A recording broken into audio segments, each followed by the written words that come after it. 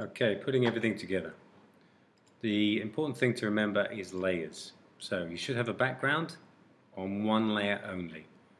So I want my animation to last a few seconds. So I want to copy the artwork on this layer so that it doesn't disappear. So if I wanted to copy it up until about frame 150, I would need to put a keyframe, which is function F6, and then I know that throughout that animation my background will be there. I've drawn a car on another layer and I want the car to move from left to right. So if it's a movement, I need to do a motion tween, and you should have watched the other video and you'll know that any motion tween, the object you've drawn must be a symbol, and the way that you do that is to modify, convert to symbol. I've already done that. As you can see, it's got a little blue box around it, which means it's a symbol. So all I would need to do is to click somewhere in here and right click create motion tween. You can make this longer or shorter. I want it to last about 85 seconds. So what I need to do is at the end, I want to select the end point where I want my car to finish. So the car's going to drive along here and then finish somewhere over there. Okay, so as you can see, drives along there. I now want a new layer, so go down here, new layer. This one is going to be where the birds fly. Okay, so I need to just draw a bird.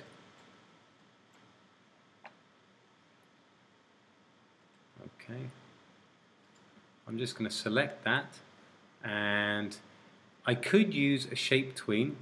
Okay, I could draw a blank keyframe in here, which would be F7, and I could change the shape. Alright, and I could keep putting in blank keyframes and changing the shape. There is another option you can do. It's called a nested animation, or a nested tween, I think. If I convert this to a symbol, call it bird. It's a movie clip.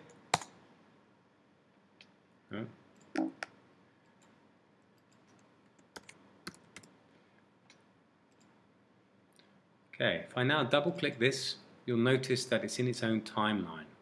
Don't worry about that. Now what I can do is to put all the animations within this, so the animations are contained within the movie clip. Okay, it just cleans up your timeline a bit. So what I'm going to do is every few frames I'm going to copy this. I'm going to put function F6. Just going to move it down a bit. Change the shape.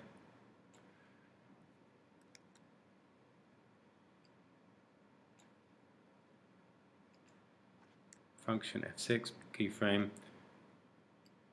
Move it down, click away, change the shape.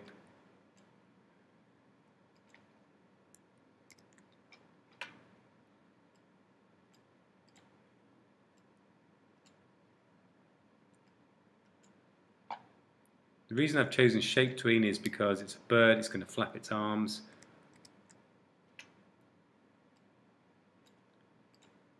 Okay, as it gets lower, it gets larger.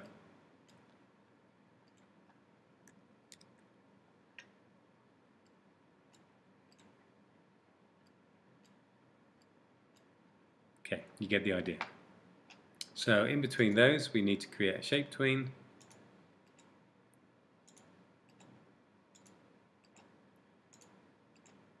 Now to go back to my original scene, I just simply go scene. Okay, and if I go to the test movie, okay, it's not a great example, but you get the idea.